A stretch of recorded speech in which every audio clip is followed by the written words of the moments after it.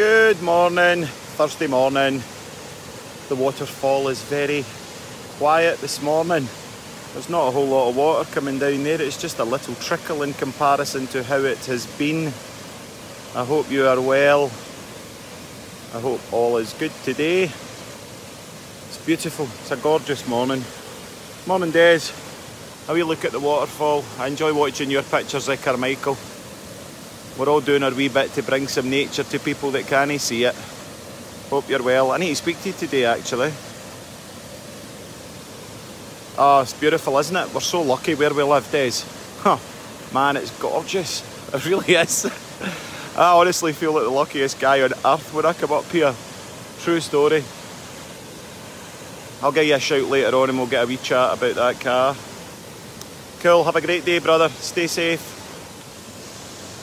Tree and the waterfall. Right. Here we go. Good morning. Hope everyone is well this morning. It's Wednesday morning. And, oh, I'm always doing that, aren't I? It's pretty uncouth of me. Anyway, this morning, I genuinely just realised on Monday night that my sobriety from alcohol birthday is today. 14 year off the bevy, 14 year off the drink the day, and I genuinely, truthfully, wholeheartedly had no idea that my 14 year sobriety journey was today. And it was whilst I was away, I was chatting to one of the guys that I was walking with, and I says, I have no drink for about 14 years. And he goes, oh, when did you give that up? I went, don't remember. Because what I did was I gauged it against Tea in the Park 2006. And I genuinely, because there's no Tea in the Park going on any longer, I didn't have a frame of reference to gauge it against. So I then got really excited and thought, oh, wouldn't that be remarkable if unconsciously my 14-year sobriety journey is whilst I am walking the West Highland Way? Wouldn't that be tremendous? But anyway, when I got down the road on Monday night, I googled Tea in the Park, The Who, 2006, because I rocked up to Tea in the Park only to see The Who, and I bought myself a pint of lager to stand in the queue and watch The Who. And that was the last drink I ever had. The very last drink of alcohol that I ever had was a half pint of horrible lager on a warm Sunday afternoon watching The Who. And you could hardly say that that was reaching rock bottom with my drinking.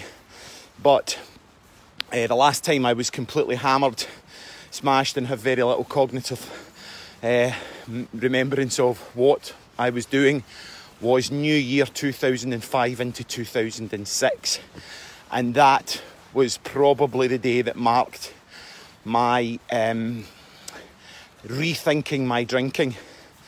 I began rethinking my drinking in 2005 into 2006 because I got myself so completely and utterly obliterated that I lost any ability for my impulse control and had an incredible outburst of very aggressive and hideous, horrible behaviours, right? But I then began rethinking my drinking and didn't give up alcohol until now, today, Sunday the 9th of July. Half pint of lager at Tea in the Park, and threw the half pint away and went, that's it, I'm done with it. So are you? And I've answered it this morning. I've wrote this morning, 14 years sobriety today. This is my 14th year birthday of not having any alcohol past my lips. And was I an alcoholic? Was I not an alcoholic? Was I an alcoholic? Was I not an alcoholic? Was I an alcoholic? Was I not an alcoholic? And those kind of thoughts still come through my head. And sometimes I am very centred with an ability to say I was an alcoholic. And then other times I still, within sobriety, I go, was I really an alcoholic? Because my drinking wasn't megally extreme, and But where I got to with my drinking was that I couldn't drink with safety.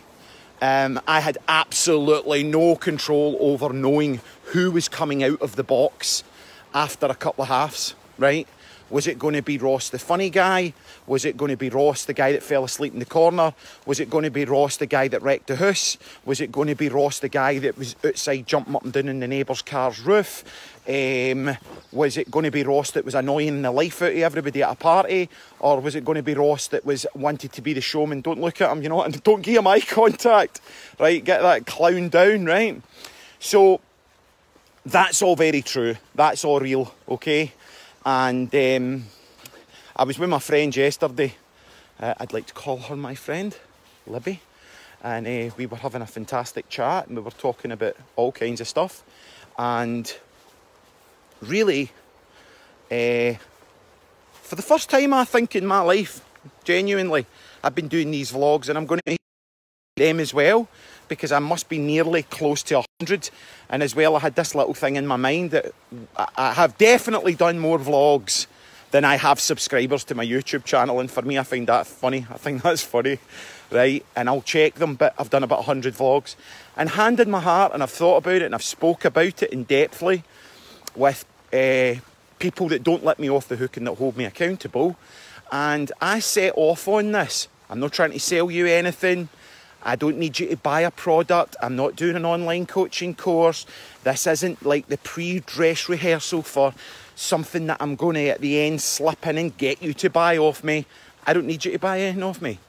And 100%, well, maybe not, nothing can be 100%, but when I started this off, I don't have any agenda other than if one person can take a belt or a noose out for around their neck, right? If one person can stop drinking, if one person can take a needle out their arm, that's my only agenda, right? Hand in my heart, God is my witness today, that's what I believe. Now, yes, from this, of course I am. I'm getting something from it. Is it feeding my ego at some level? Of course it is. Am I aware of that? Yes. Does that make it right or wrong? I don't know. Anyway, we're here to talk about drinking. And are you rethinking your drinking? And now, are you rethinking? We get a signal and sometimes we don't. Right, I had to run up the hill there, so sometimes I get a signal and sometimes I don't get up here. So are you rethinking your drinking? Are you going through the thoughts that we've all went through, but you think you're the only person that goes through these thoughts? That's what Libby and I were talking about yesterday. Billy Connolly. Billy Connolly wasn't a comedian. Billy Connolly was a healer. Billy Connolly healed people. And are you rethinking your drinking? Do you think, well, you know, well, look, there's a few people watching this, right? So what I'm going to ask you to do is just tune into your body. Tune into your somatic experience, the body. And I am going to say a word to you. Love, acceptance, joy. Love, right? Acceptance, joy. How does it feel in your body to hear those words? Love, acceptance, joy. Nature. How does it feel to look at that tree, that fern, that greenery, right? How does it feel, right? Now what I'm going to ask you is, keep tuning into your body and I say the word to you, alcoholic, alcoholic, alcoholic, right? What does that do to your body? Now, as I'm guessing, I might be wrong, one of them was a very expansive experience and one of them was a very contractive experience, right? One of them you felt as if your body was opening up. And one of them you felt as if your body just closed down, shut down, right? Now that word alcoholic, it's bloody horrible. It's a horrible word. Hi, my name's Ross, I'm an alcoholic, right? It's bloody horrible, right? It doesn't necessarily fit. But as you're rethinking your drinking, when you're caught in the mind of someone that has a compulsion towards drugs or alcohol, sex or gambling, it's like, well, I've not got a problem because I don't drink in the morning. And if you are drinking in the morning, you say, you know, I would never drink spirits in the morning. You know, occasionally I'll have a beer in the morning, you know, but that's okay. Or, you know, you're able to stop for 2 and 3 weeks at a time. Great story, love that, right? A guy I knew about years ago, right, was definitely an alcoholic, and his wife was at him all the time, you're drinking too much, you're drinking too much, you're drinking too much. And they went away on holiday, right? They went over to France, somewhere cool, and they're in France, they're on holiday, and she's bitching about him, I want you to get help for your alcohol, and off they go on holiday, right? He doesn't drink when he's on holiday. But she, because she's on holiday, starts to unwind a little bit and has a glass of wine, etc, etc, etc, for each night for the 2 nights that they're on the 2 weeks that they're on holiday. And then they come back from holiday, and of course he gets right back into the bevy again, and she's like, right, that's it with the drink. I've asked you, you need to get some help about it. He's like that. She's like, you're an alcoholic. He's like that. I'm not the alcoholic. I've just been on holiday for 2 weeks. I never touched a drop. Did you see me touching a drop of alcohol for the 2 weeks? In fact, who was it that was drinking every night while we were on holiday? Right? And threw that back onto her, and then that was like gaslighting, and she's like, all right, right enough, so he wasn't drinking when he was on holiday. Now, when we start to look at the compulsion of the mind of someone that's suffering from compulsions, right? These are the kind of things that you think. This is what we think. You know, oh, well, I can stop it at any time, right? I can stop this at any time, so I've not got a problem with it. You know, I'm only having a glass of wine each night, etc, etc, etc. Now, as I'm admitting, sometimes I don't think I was an alcoholic, sometimes I think I was an alcoholic, sometimes I don't think I was an alcoholic. 14 years I've not had a drink for, right? And I still go through that in my mind. But 110%, what I know is I was almost allergic to alcohol, because it changed me. Now, in 14 years of me being off alcohol, there has been 3 times where alcohol has passed my lips accidentally. I've not went out and purchased the alcohol. First time I was in a restaurant, somebody handed me a cherry off their dessert. Do you want that cherry? I'm like, aye, geez it, Greedy Ross, geez the cherry. Right, and the cherry had been soaked in alcohol. Threw it into my mouth, it had no longer hurt my tongue, and I felt my brain chemistry change. Ding! It was like a leprechaun. It's like this little Jack in the Box came out, right? So, ditched that, spitting out. I was like, fucking alcohol in that, right? Rah, rah, rah. Second time, I was at my friend's wedding down south. Everybody had been handed a glass of champagne very quickly. You know, it was like it started raining inside, so the speech. So everybody was disorientated. We're running inside to do the speech. Somebody hands me a glass of champagne. I'm toasting them with a glass of champagne, and I'm kidding on. I'm going to take a drink of it. I was never going to take a drink of it. And somebody bumped into me at the back. Again, tiny little amount of champagne went into my lips. And boom, same thing again. Felt my brain chemistry change. Cha-ching! Instantly leprechaun out the box. Whoa, what carnage can I get involved in, right? With a minuscule amount of alcohol. Right, third time was in about the last year. Normally when I'm at church and we're doing the bread and wine deal, it's grape juice in my church, so it's cool. I know what I'm getting. I've asked, is this grape juice? Yep, it's cool. I can do that. I can do the whole bread and wine thing. But I was at a service. Service at Presbytery. Man, did I hit an area of rage after that. And I'm sitting in Mr. Innocent, thimble full of wine over my neck.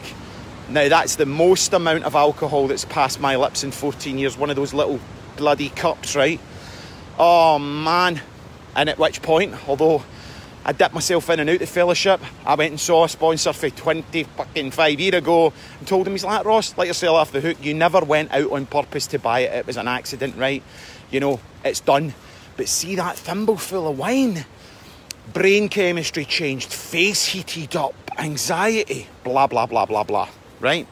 So, I know 100%, I don't need to rethink my drinking. Sometimes I might think I'm an alcoholic. Sometimes I might not accept I'm an alcoholic. But what I have 100% accepted, 100%, I've been on my knees and I have given that over, is that I cannot drink with safety. I cannot drink with safety because I do not know, I have no control what Jack is going to come out of the box. Choose not to do it. Now, are you rethinking your drinking? We've came out of lockdown. A lot of people have been battering the drink, right? And I'm not saying that with any judgment. I get it. You've had to go quiet. You've had to go still. You've had to go inside yourself, be with yourself, place that you've hardly ever inhabited because you've been distracting yourself with all the finer things in life. and distracting yourself from your unhappiness, etc. with job, work, blah, blah, blah. Now, for me, what can I impart with you that may be helpful? Now, I'm getting away with talking about this stuff a wee bit more now because it's becoming trendy, but you've no idea the flack that I've taken fellowship meetings, right? Because of the way I think, because it's no part of the programme, right? It's like, okay, I get that you're completely identified with the fellowship, right? And you all have to continually tell your freaking war stories, right? I get that vibe, man, and I'm not challenging you on that, so please don't challenge me on mine. I have a runner coming. Good morning, sir. Hope you're well, have a good day. Now, if we are in the clutches of addiction, it would be greatly helpful for us to start to nourish our nervous system. Well, what is our nervous system? Our nervous system, very simply put, is our parasympathetic and sympathetic limbic system. One is gas on, one is gas off. One is fight or flight and freeze, one is rest and digest and chill right out, right? That's the way it works. Now, doesn't matter why you came to have a dysfunctional nervous system. We could spend years looking down the rabbit hole of that. Let's just do our wee bit of best to accept that our nervous system may be slightly dysfunctional. Now, what I began to look at, which was 2010, so I was 4 years into sobriety, when I started to get an understanding of neuroscience, when I went to America and trained with Martin Wuttke, looking at quantitative EEGs, quantitative electroencephalographs, and that's when I started to look at my brain. I started to look at the engine that was running the show. Now, there are 3 predominant neurotransmitters that we really have to address when we are working with addiction, right? They are GABA. Now, GABA, G-A-B-B-A, GABA is not a Dutch techno throbbing music that came out of Holland in the early 90s. GABA is a neurotransmitter. Serotonin and dopamine. Now, GABA, when we are low in GABA, we will feel anxious, okay? And we will worry a lot. We would worry about the littlest things, and we would obsess, and we would probably have sort of compulsive ruminating thoughts, okay? That's GABA. Then we move on to serotonin. Serotonin is the antidepressant neurotransmitter, right? So if we're low in serotonin, we would be low in mood, okay? And we would possibly be craving things like carbohydrates, sugars, salts, and we would possibly have difficulty sleeping, right? Then we've got dopamine. Dopamine is our reward and pleasure pathway, predominantly set up with procreation and moving forward in survival in a lot of ways.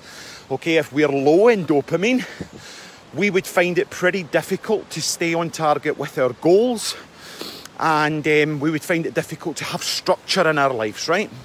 So, what one do you think I was predominantly low in? I was low in most of them, right? But what one do you think that I was excruciatingly low in? I'm only giving you a minute to think about that because I'm completely and utterly knackered coming up that hill there, right? I was really low in GABA. I suffered from undiagnosed anxiety. It took me a long time to realise how anxious I was, but I never knew how anxious I was because I'd been anxious all my life. It's like asking a fish about water, asking me about anxiety. No, I'm not anxious, right? I don't feel anxious. Of course I didn't feel anxious because that was my normal, right? So GABA was my transmitter that I was really low in. Ruminate, fucking obsessive. Obsessive, somebody parked their car outside my house, I wouldn't let it go. You know what I mean? I was thinking about it, ruminating, and I was lost. I was lost in a loop of rumination. Now, if you're low in GABA, right, and you're a drinker, okay, you would say that you're using alcohol to relax, right? If you're low in serotonin and you're a drinker, you would say that you use alcohol to have a good time. If you're low in dopamine, you would use alcohol and say that you used alcohol because it helps me connect, okay? So dopamine, low dopamine, I've gave you the reasons of how that would be. And you would possibly be using alcohol to say, you know, I have real difficulty connecting in social situations, so I'd use alcohol just to get me to connect a wee bit. If you're low in serotonin, it's to have a good time, it's to party. Can't let my hair down unless I've had a couple of shandies, right? That could be something to do with serotonin. And for GABA, it's definitely that feeling where you're taking your tie off at the end of the night, undoing that top button, and it helps you to relax, and it helps you to stop obsessing. So Ross, he was Mr. Anxiety. Ross is definitely 100% Mr. Anxiety, or was. And also, when I used alcohol, I used that to release me from the compulsions of my thinking, my overthinking, my analysing and ruminating. And that would make me feel as if I was relaxing, right? So, are you rethinking your drinking, and do you need to hit rock bottom? Do we need to hit rock bottom before we start to manage our drinking? Do we need to wait for the car to get towed out the drive with the finance company, the wife and Wayne's to have left us? Why do we need to wait until things get so bad before we start to manage our alcoholism, right? Now, we've got more evidence and more scientific evidence available to us today than we did in the last decade, or certainly the last 20 years. There's a wellness movement going on around about health and wealth right now. And we now know what alcohol does to us. Bloody hell, it's legal and it's worse for you than a lot of illegal substances, right? It costs our economy more than it brings in. It's just absolutely nuts. It shrinks our brain. It fucking destroyed families and lives and traumas. And, you know, half of the ACE movements, you know, adverse childhood experiences coming out of the East End of Glasgow, was mostly traumatised because of the amount of drink that was involved. Now, rethinking your drinking. Now, what I would encourage you to do, and I've been blabbing on for ages, haven't I? I use trees as a point to kind of milestone how long I've been talking for. Because I just get right into stuff when I start talking about it, obsessed, don't I? Now, laughing and joking aside, now, I was talking about me there. You know, I got involved in quantitative electrophonographs in 2010. It took me 1, 2, 3. First electrophonograph was with Martin Wuttke in 2010. The second one was with Dr. Thomas Kalura, the inventor and marketer of Brainmaster Technologies in the United States. Huge stuff. And the third was with Dr. Antonio Marawa. He was on my vlogs, right? And he comes on and he's like, Ross, do you feel anxious? No. Ross, you're like in a fucking hyper-vigilant state all the time, right? But the one that got me was when Dr. Thomas Kalura at a neuroscience conference in Holland or Denmark, can't mind, but 2011. And he just looked at my EEG, looked at my brain, he looked at my electrophonograph, and he, quantitative, of course, and he looked at it and he went, do you smoke marijuana? And I went, no. Funny you asked that though, because it was my drug of choice. And he went, you would. You would have an innate compulsion towards marijuana because of the way your brain is. And I went, and how is my brain? And he went, well, you've got really high states of beta and you've got very little alpha. And marijuana, of course, gives us the sensation, the illusion of alpha. So, of course, I would have been unconsciously driven towards any kind of activity that would ignite my parasympathetic limbic system to get my brain to switch off, because my brain's high beta, which is like it's full of caffeine all the time, right? It's just like Red Bull Central in there. So it's not really helpful for me to drink coffee, and certainly wouldn't drink Red Bull anyway, but that's not helpful for me. Anyway, that's kind of diversing off a little bit just to get you to think about your drinking and maybe what's underlying with it. And, you know, there's a grey area drinking. There's this white line drinking for people where they go, well, but I can stop drinking for 3 days or 3 months or 30 days. And then I go, hey, you know, I can do that. I can be a social drinker.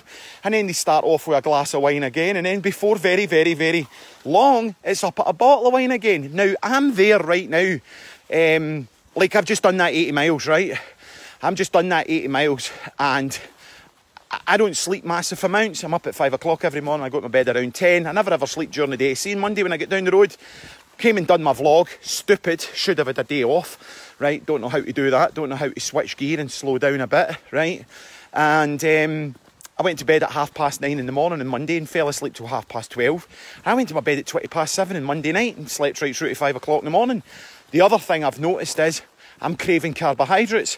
Now, I'm tuning into my body and going, what was it about that experience that's maybe reduced my serotonin right now? Is my serotonin slightly low? My dopamine is through the roof, right? I know that for a fact. My dopamine is flying right now. So that's cool. My GABA's good, right? GABA is one that I'm able to identify very quickly, because the second I start to reread text messages, right, or he's really meaning that, or he said that, and then I start to get myself a wee bit ratty or upset about it, that's when I know my GABA's off. So, okay, quickly, before I finish this up, what are the ways that we can start to nourish ourselves in a different way? Right, Scouting About, the company that I'm starting, it's all based on this stuff. What is one of the best things to increase your neurotransmitters? Right, one of the best things to increase your neurotransmitters is nature, green space, and wait for it, water. Being around water, being around nature, and all you really need is 20 minutes, right? So I waited until I got to there. Green space, water, hearing that water, trees, right?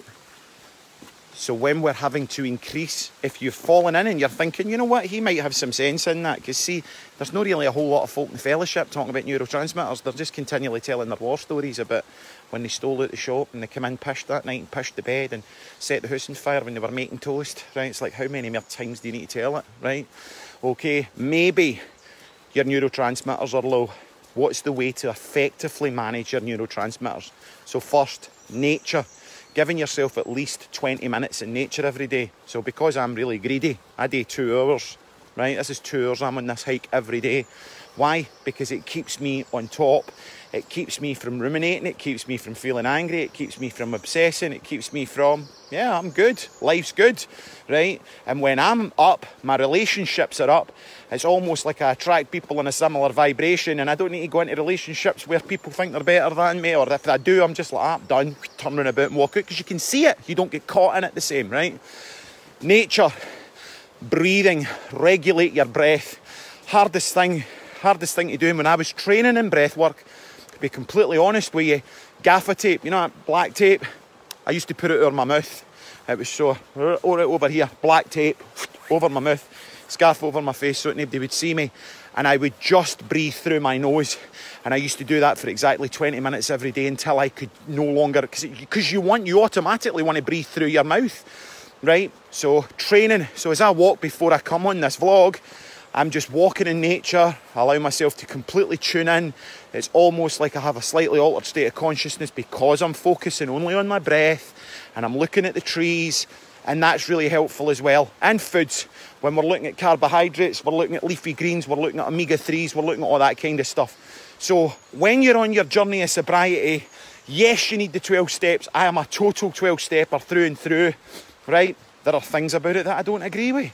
The 12 steps, I've studied the science of the 12 steps, right? And I'm happy to share that with you, but unfortunately you will need to pay for that, right? So if you did want to know the science of the 12 steps, right, I've shared some of it for free in these blogs earlier on, but yeah, I really value the amount of time and effort and the interviewing with world-class delivery people of the 12-step process and looking at the fundamentals at it from a scientific perspective. And that took me a massive amount of work, and that's something that I don't give away for free. That's something that I do value, and if you do want part of that, sorry, there's a cost to that. 12 steps is fantastic, but look, let's put it this way. When I first started my journey in recovery, right, it was 1993, 27th of April 1993, I walked in at my first fellowship meeting. There wasn't a Narcotics Anonymous back then, guys. There wasn't a Cocaine Anonymous back then, guys. There was the Alcoholics Anonymous. Now, I never had a problem with drink. I just used to drink water, but I used to take handfuls of Eckies and speed and for a Thursday to a Sunday, right? I mean, I didn't really know very much about that, so it was alcohol. So I just used to talk shite and say, you know, I've got a problem with drinking, that's why I'm here and all the rest of it, right? But wasn't it? It was a whole Molotov cocktail of chemicals. And do you know what the guy gave me? You know what the dude gave me? Here, big man, anytime you get a pang, take that. Gave me a 3-pack of Mars bars. All right, no problem, right? That's nutritional. That's nutritions. So when we're dealing with our compulsions and our addictions, it's not just a one-shoe model. You will not get better if you're going to AA meetings and on the way there, you have a haggis supper, right? You're drinking massive amounts of Kunsel coffee, not good quality ground roast beans, right? You're drinking, you're putting sugar in it. Right, you're not going to get any better. Why? Because that's attacking your gut. See those neurotransmitters that I spoke about? GABA, serotonin, dopamine, where are they made? They're made in your stomach, right? They're made in your gut. So if you're pouring sugar, caffeine, milk, all the crap of the day into your stomach, right? You're still munching biscuits like they're going out of fashion. You're still aggressive. You're still not making your bed in the morning. You're going to an AA meeting. Your levels of success are going to be maybe achievable, but really bloody hard to keep up. And last of all, you may not get success. So that's my wee rabble from this morning, rambles from the South Lanarkshire countryside. And I hope that if you are rethinking your drinking and it is something that you're thinking about, you're not alone. You're not alone. It's, as I said, there's still days where I think I'm an alcoholic, or was I not an alcoholic, was I an alcoholic, was I not an alcoholic? And, you know, it's a horrible word. I get that. Sometimes I think I was, sometimes I think I wasn't, right? But bottom line, 100% I accepted. I did not know who I was going to be when I took the lid off that bottle of whiskey, right? I didn't know if I was going to be the good guy or the bad guy, right? I didn't know if I was going to be the happiest guy in the house or the most destructive guy in the house. So I came to accept that I can no longer drink with safety, and that's enough for me. And I will never, as long as I live, and folk will go, yeah, you can't say that. I know that. I have been through hell in the last 5 years, and I split up in a relationship with an extremely toxic set of variables of which I was part of, right? It takes two to tango, and for folk that think that it's only one to blame, yous are daft. It takes two to tango, and there's always two sides to the story, and then there's the truth. But the folk that want to buy into one-side singular stories, well, bless them. God bless them, actually. I pray for the people, I genuinely do, actually. They're on my prayer table. Now,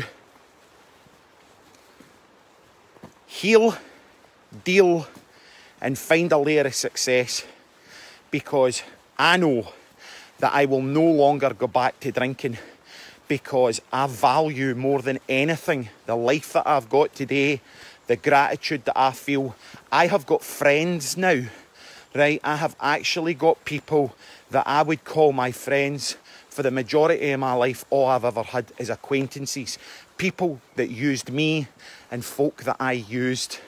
People that would have a purpose for me, and of course I was only ever a purpose for them. Now, the people that are in my life now are friends. I value them, and there is a common mutual ground where we respect one another and give freely. Now, I would encourage you to rethink your drinking. How long's it went on? We live in a culture in the west of Scotland where, you know, it's the only addiction, if you like, that when you give it up, it's judged, right? And I hope that's helpful, right? I could rabble on about this stuff forever, as you can hear. This is my passion. My passion is being a conduit for people to live in the light, you know. You might catch some flack for it. You know, crikey, when I gave up the drugs and the alcohol, everybody was like, oh, he's a born-again Christian. At that point, I wasn't. I only started following the word of Christ in 2010, which is quite funny. But you'll take some flack for it. But do you know what? See, at the end of the day, wholeheartedly take it from me. I've got some wonderful things in my life. I really have, and I wouldn't have any of what I've got in my life right now if I hadn't dealt with what it was that I needed to deal with. And I absolutely know that you guys can do the same. So rethink your drinking, choose health, choose happiness. I wish you all the very best and have a great day. Wishing you well from Neil Lanark. Look at that. Isn't that stunning? Look at that. Take it easy. Have a good one.